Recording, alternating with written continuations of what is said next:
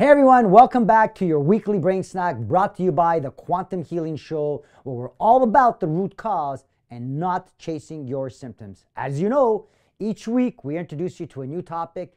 This week's topic, cavities are not caused by eating sugar. Stay tuned.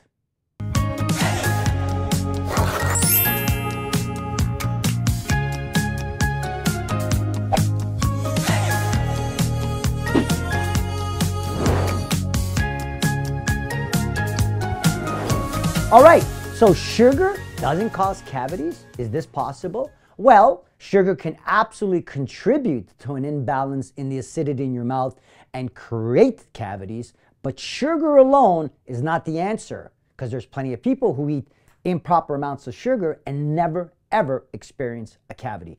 Everyone's body is different in how it manifests any conditions, whether they're diseases, whether they're symptoms, everyone is different. So for many people, they do eat sugar, but they never experience cavities. So it isn't sugar alone, although sugar is a contributor, right? Now look, brushing your teeth, flossing your teeth, I think the best one here is seeing a hygienist every 3 to 4 months to maintain good gum health, good mouth health, because that's really very important to preventing cavities.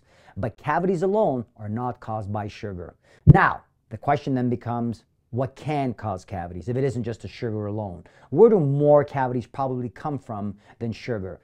Well, as a practitioner, I see many people. And the ones who have experienced cavities, whether they were younger, older, regardless of what age category they're in, the one thing that they all seem to have in common is an imbalance in the acidity, which can come from sugar, can come from the gut, can come from other eating habits, of course, but also the big one is stress. Because stress alone can literally cause your teeth to rot away. We have a gland called your hypothalamus. Please watch the video on that. We have it right here. It's already been done.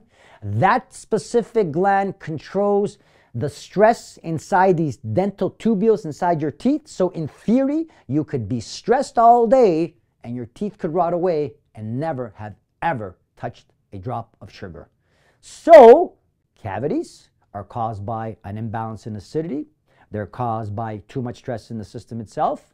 And they're also caused by the contributors of things like sugar, lack of brushing, which causes bad hygiene.